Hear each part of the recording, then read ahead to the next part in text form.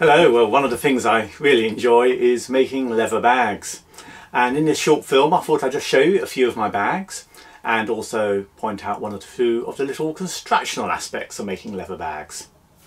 Well, leather selection is jolly important for bag making, and you want a leather that's nice and firm and strong but not too heavy, and you certainly can't go wrong with a calf leather.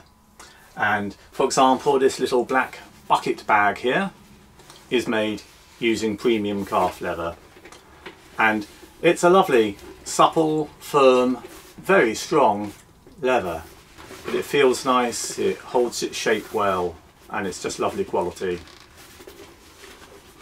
Other bags I might use a more tough, resilient leather. It really depends on the service that the bag's getting, but certainly calf is one of my favourite leathers for bag making.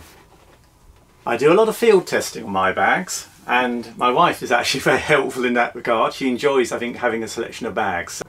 Now, the handles on these sorts of bags, I actually use pure copper saddler's rivets, and the reason of that is I like the look of them. They're nice and authentic, but also they're incredibly strong. I have tested these. I've just taken one rivet and 2 bits of leather, and it can take my full body weight and not shift. But it's nice when you see a bag, it's been in rough service for quite a while now and it's bearing up really well. So I mean, the new version, I do slight modifications, but that's the new one. So these are actually on my Etsy site at the moment, if you want to have a look, and I'll post a link. But again, nicely fitted in the side with a zipper pocket inside. And then what I also like to have in a bag is a key holder, so you can find your keys in the dark. You just pull the tang. The other feature of this key holder is you can actually wrap it around a chair if you're in a restaurant, click it through your loop, and you actually anchor your bag to a chair or a table, and it just stops someone lifting it. On the sewing front, people often say to me, "Oh, what sort of sewing machine do you use to make a bag?" And actually I use what are called needle feed machines. So these are machines where the needle pulls the slippery leather through. The needle walks along and pulls the leather through. You see, they're quite quiet in operation, but they do great stitching along the leather, and they're lovely and easy to guide and get a nice quality there.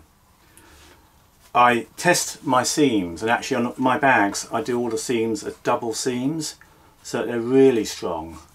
And I test everything to destruction because I want to be confident that if someone loads the bag with lots of heavy books, it's not going to fail. This is an example of one of my smaller bags, so it's just a little carrier style bag, quite a nice little dainty bag. Again, it's got a zipped top, and as you go inside there's an interior zipping pocket as well. I did start making bags without zips. I mean, some people actually quite like bags without zips. So I do, for example, this one's a nice calf leather, plain raw leather bag. Got a zip inside it, but that's all. It's completely raw otherwise. But quite a nice bag. The reason most of my bags have zips is really for security. Obviously, if you've got a zip inside your bag and a zip on the top, it's going to be far more secure from pickpockets. My handles are all rounded, so they're pure veg tan, lovely bridal quality leather, but they're actually all beveled over, rounded and stained and polished, and it just makes the bag comfortable to hold. But of course they're really strong handles as a result. And I put my little Bucklehurst logo, hopefully you can just see that there, on the bags. And I have my Bucklehurst little stamping in the veg tan leather as well. Just nice little features. I do over the shoulder totes, and here's an example of one. Some of these I put the rivets so they're smooth on the outside and flatten them on the inside. So again, there's a zip top,